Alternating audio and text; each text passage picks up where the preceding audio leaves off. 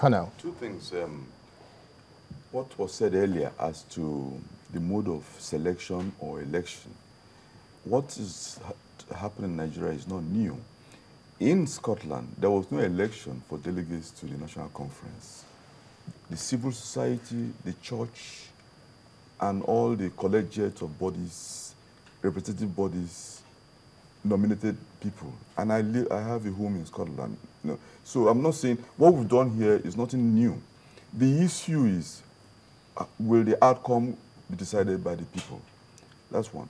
Secondly, going back to the reference you were reading of the president, there's a mistake in, I must say, in a humbly say, people are carried away by the melting pot approach to federalism of America. America is a country that people came from other countries into.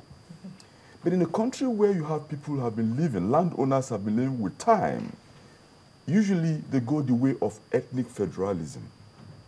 A country as old and as civilized as Switzerland has ethnic federalism. So the issue of people trying to derogate ethnicity, and it's very, Switzerland is ethnic federalism. And the practicality of going ethnic federalism is very important. Nobody can deny me being a Bokiman.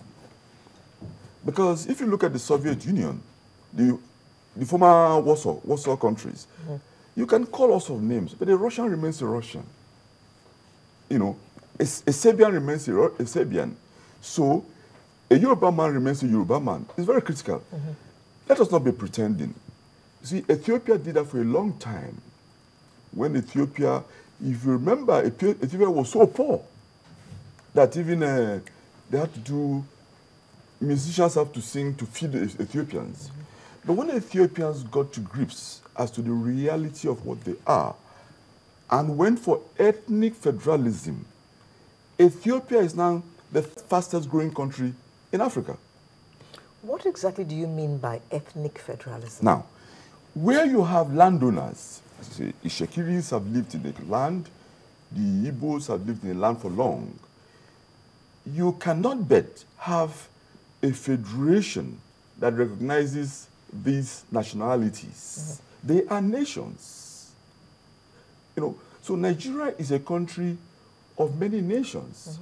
So once you recognize that in the structure, it is then that you can arrive at a Nigeria. But if you go the American approach, which is of people who are immigrants coming up there, this is what Nigerians tend to think, and that's what you were reading about.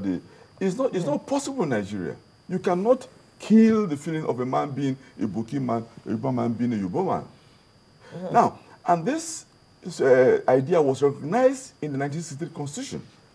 It is just because my colleague in the military, I call them the politicians in uniform, hijacked the process for their own interests, that they distorted the federalism.